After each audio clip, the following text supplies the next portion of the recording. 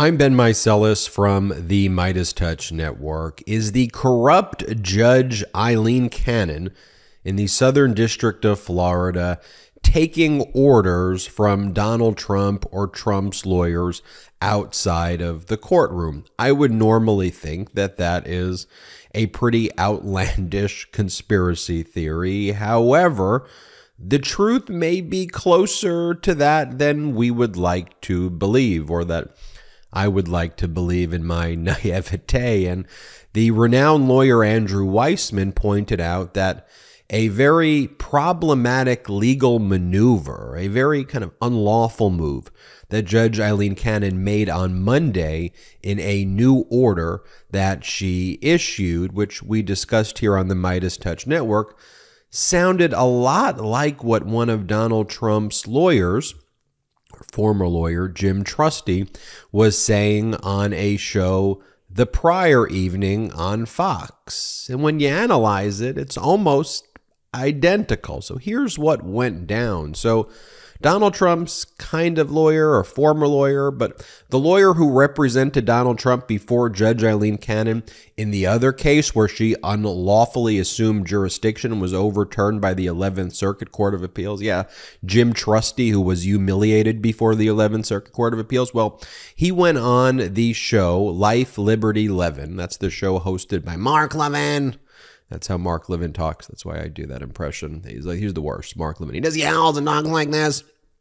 And so when Jim Trusty was on this, though, Jim Trusty stated that he believed, again, without any basis, he's completely wrong on this, he believed that it was shenanigans, I think the term used, or he said it was improper that Special Counsel Jack Smith had a grand jury in Washington, D.C., that was taking evidence and investigating crimes of Donald Trump, but that the indicting grand jury was in the Southern District of Florida, and ultimately the grand jury that indicted was in the Southern District of Florida, which Mark Levin and Jim Trusty on this Fox show on Sunday night, the day before Judge Aileen Cannon's order, were basically saying someone needs to look into that. That's something that should be looked into. I'm going to play you that video in just a moment so you can actually see what Jim Trusty said. But first, let me show you Judge Aileen Cannon's order.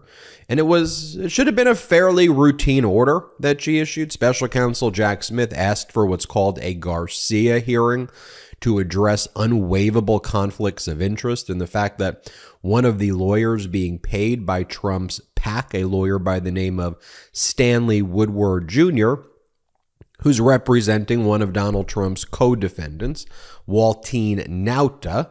Woodward also represents at least three other fact witnesses, three other material witnesses who may have testimony that would be harmful to Trump and Waltine Nauta, creating an unwaivable conflict of interest. So, Special Counsel Jack Smith, in a fairly routine manner, although it's not necessarily a routine situation that you have lawyers with these unwaivable conflicts that are being alleged here, but Jack Smith filed a Garcia motion.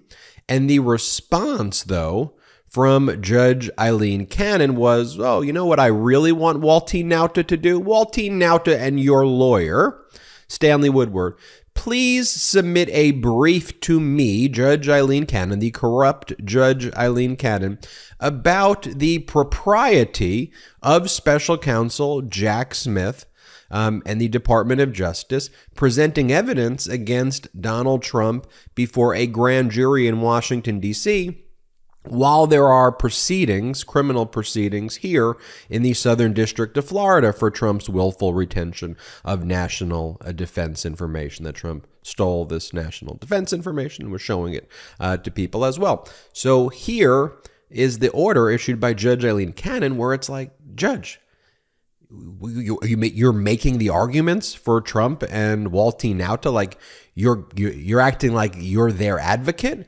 when what you're saying is completely without a basis law. But where is this even coming from? But here, and that's what we asked. That's what we queried on the last video that we did. Here's what is stated in the order in paragraph 4. Waltine Nauta shall file a response to the motion for Garcia hearing by August 17th, among other topics, as raised in the motion, the response shall address the legal propriety of using an out-of-district grand jury proceeding to continue to investigate and/or seek post-indictment hearings on matters pertinent to the instant indicted matter in this district. The special counsel shall respond to the discussion in a reply in support of the motion, due honor before August 22nd, 2023. The remaining defendant, she's referring to Donald Trump and Carlos de Oliveira, may but are not required to file their own briefs related to the grand jury issue referenced herein, but any such briefs are due by August 17, 2023, and may be submitted in combined or individual fashion. Let's go to footnote 1. And here, Judge Cannon says this request for supplemental briefing is not intended to substitute and or limit any future motion brought pursuant to Federal Criminal Procedure 12B. What's that? Federal Rule of Criminal Procedure 12B, among other things, is a motion to dismiss the indictment. So she's saying, hey, you should file a motion to dismiss this case, a motion to dismiss the indictment. By the way, just so you know, that would be appealable to the 11th Circuit Court of Appeal. But what she's also saying is submit a briefing on the propriety of this grand jury shenanigans. Well, where did we hear that before? And that's what I was saying. I was saying it's not following the law. It's unusual. But she's trying to help Trump's lawyers, she's asking them to do things that they're not even asking for. But here's where it came from. And Andrew Weissman brilliantly pointed this out. On Mark Levin, here on Life, Liberty, and Levin, this is Trump's lawyer, Jim Trusty, ironically named Jim Trusty, on Life, Liberty, and Levin, basically saying what was put in this order 24 hours later. So Sunday, you had the Mark Levin show that Judge Aileen Cannon was obviously watching or likely watching. And then the next day, she includes those arguments in her order out of nowhere. Play the clip. It's a good point. I mean, look, you had a presiding judge in D.C. that had a case that suddenly became indicted in Florida. And I'm not saying that it was bad for the president that the case moved to Florida. But there's a lot of shenanigans in terms of grand jury usage. You know, you don't do a grand jury investigation for a year only to move it to another district unless there's more to the story. I'm concerned that some of those abusive behaviors we talked about played out in front of the grand jury in D.C. And so what Florida got was a much sanitized version of what was presented over the course of a year in D.C. So, again, I'm not on the case. There'll be litigation, I assume, that relates to these issues of how the grand jury was used or abused. But it's certainly, again, new territory when DOJ shifts an investigation at the last minute to an entirely different venue. And they would start an investigation in a grand jury in one place and move it to another, which violates the rules of the Department of Justice. But there's a lot of reasons you can do that if you're really a sleazy prosecutor, including you feel you can get a better grand jury from your perspective in Washington, D.C. than in Florida.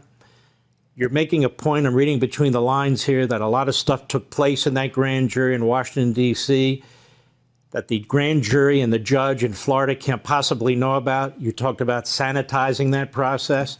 I assume some of that, I'm guessing, has to do with attorney-client privilege information and so forth.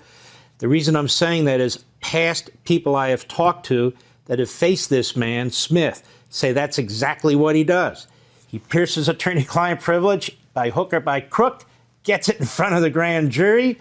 It's used in front of the grand jury. And now in this case, he's moved it to another grand jury. And so the grand jury in Florida and the judge in Florida don't know anything about it unless Trump's lawyers are good enough to raise it with them. Is that your point? Yeah, I think that's right. Again, I think there's a lot to be looked into. Of course, the grand jury proceedings in general are one-sided, right? The old saying about the grand jury will indict a ham sandwich if a prosecutor asks them to. We understand that. We're not pretending that the grand jury should be like a full-blown trial. It's not. But when judges make historic decisions based on ex parte submissions, in other words, one-sided submissions that defense attorneys don't get to even challenge, to make history. And then, by the way, to avoid all appeals by rushing the witnesses in the grand jury right after they get the friendly ruling.